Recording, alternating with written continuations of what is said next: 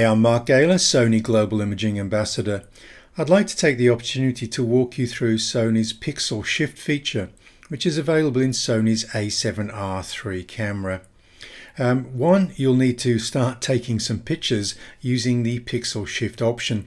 This is a way that the camera shoots 4 separate images, which allows you to achieve much sharper images, moire-free, with a greater dynamic range. So this is going to be very popular for studio shooters, but also to landscape and architecture. So once you've downloaded Sony's Imaging Edge application, we now can go through to the workflow that I'd like to run you through. Okay, so here I have the Imaging Edge application folder. There are 3 separate applications in here, and we'll start the process by double-clicking the Viewer app to open that. And I'll go full screen with this application. Now this is a group of 4 images that I've captured using the A7R III Pixel Shift multi-shooting feature, and you're going to need to select all 4 of these images to process them into one single ARQ file. Now you can see the numbers are listed here, so you know where the Pixel Shift multi-shooting feature started and ended its process from 1 to 4. We'll then simply need to right click and choose Create and Adjust Pixel Shift Multi-Shooting Composite Image. A little bit of a mouthful, but believe me, it's worth the wait, and it doesn't take too long to create that ARQ file. We'll go full screen on this. Now we can just export this file as a TIFF file and start editing it inside of our favorite image applications such as Photoshop or Lightroom, but I would typically like to make some fine adjustments to this. So what I'm going to do is I'm just going to open up that histogram. You can see I'm not quite using the full dynamic range, and the color temperature is a little bit blue, so we'll start going to the white balance, and I'll just use a color temperature of 8500 degrees Kelvin on this particular image. Okay, so we'll just hit the return enter key to apply that. I'll also remove a little bit of that magenta cast by just hitting the minus on that color correction, which will take it down to -10 on that slider there.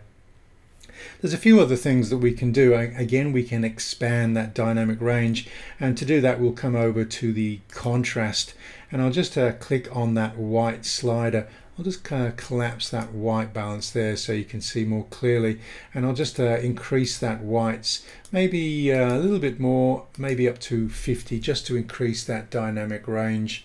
We can also apply the camera adjustments, the lens corrections to this. So let's just come over to lens corrections, and I'll turn the distortion compensation to on. You can see the magnification chromatic aberration has already been switched on. That's because that setting is switched on my particular A7R III camera. Okay, we could carry on fine-tuning this process, but I'm more comfortable editing in my Photoshop Adobe Camera Raw application, so I'm actually just going to process this file. When you have a landscape where nothing is moving, you're basically going to find that that is the work pretty much complete after some maybe a graduated filter or fine adjustments in a program such as Adobe Camera Raw or Lightroom.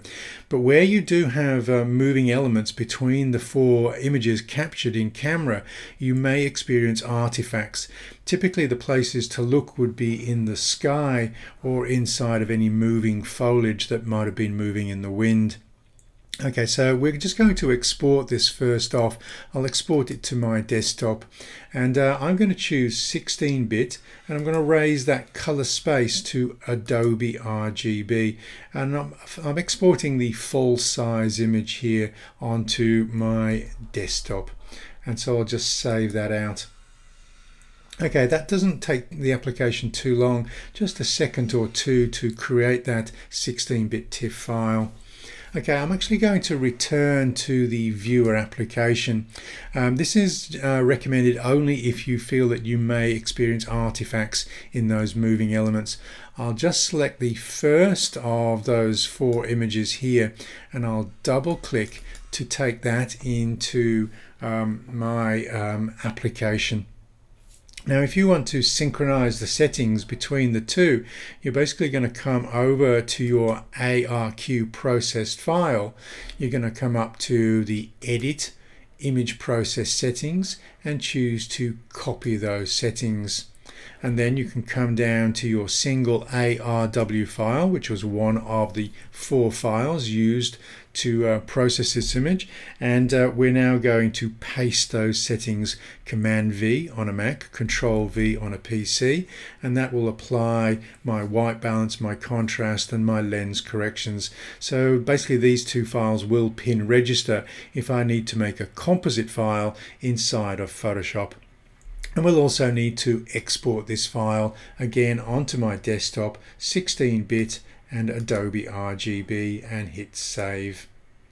Okay, once that is processed, we can now come back to my desktop and basically start processing the 2 process files. You can see the PSMS. This is the pixel shift multi-shooting file, and this is the single file that I'll only be using for any elements in the image that we're moving, such as the sky or foliage. So I'll take both of these into Photoshop and I'll just open those. Okay, so in order to create a composite file, I'm just going to drag the single file. This is the single exposure, and I'm just going to select the Move tool and drag this into the Pixel Shift multi-shooting file. Just holding down the Shift key as I let go of the mouse button will make sure that these 2 files are pin registered. Now, typically what we will do is, if you're just working simply, I would just hold down the Alt Option key, click on that layer mask option there, and this will hide all of the pixels. I'll only basically paint in with a white brush where we're getting any artifacts. Let's just zoom in. Okay, I'll just zoom in to this image and see if we can find any of the artifacts that I'm particularly looking for. Very subtle, but you can see some artifacts in the sky here. And this is where I would just take the mask here, select a brush, and then with white 100% soft edge brush, I can just remove those artifacts from that sky there. And you might want to just cycle around looking for any artifacts that you might need to remove by brushing out. And again, over the foliage, okay, and a little bit more over the foliage. Just the edges of the foliage seems to be affected by this artifacting, and a little bit over there, and zoom out, and that may all be that is required to basically remove any artifacts that you might have. You could also do some more sophisticated compositing techniques depending on how many skills you have inside of Photoshop. Okay, what I would then typically do is I will basically take these 2 edited files into my favorite part of Photoshop, which is Adobe Camera Raw. It's the same sort of tools that you're familiar with if you're a Lightroom user. To do this, we're just going to come up to the Filter menu and choose Convert for Smart Filters. Okay, and I'll select OK there. Now, because these are 2 very large 16-bit files, it will take a minute or 2 just to put those into the Smart Object layer. Once that Smart Object appears, we can come back to the Filter menu and choose Camera Raw Filter. Okay, and now basically what you can do is you can just finish this image off with your favorite techniques. Here I'm going to add some graduated filters, maybe a stop and a half or so on this graduated filter, and I'm going to come down across that sky. I'm going to use one of the features that I like using here, which is the range mask, and I'll select the color option here, and I'll come in and I'll just restrict those adjustments just to the sky tone. So I'm basically restoring the luminance values of this area, and I'll just raise that color range just for a little bit more of a subtle transition between that on the range mask. I'll just range that to 60. I'll add another one. I'll click new and I'll add another adjustment or graduated filter from the base of this image. Okay, so with that applied, I'm just going to come back and then I'll start fine-tuning the image. Holding down the Alt or Option key, I can select a white point if needs be, just a little bit higher than the one I'd selected inside of the Edit app of Sony. I'll also check that I've got a black point, just moving that ever so slightly down. I'm going to add some clarity, quite a lot of clarity to this file, and also open up the shadows. Okay, what I'm going to do now is I'm going to do a little bit of split toning to this image. We're just going to come over into the split toning panel. I'll add a little bit of warmth to those highlights and a little bit of cool tone to those shadows. And I'll just move that balance slider because I wanted a little bit more, sorry, around the other way, a little bit warmer than cooler on that balance. With the split toning complete, I think I'll just come over to the spot healing tool there, and I'll just remove this little bit of a distracting element inside of this image.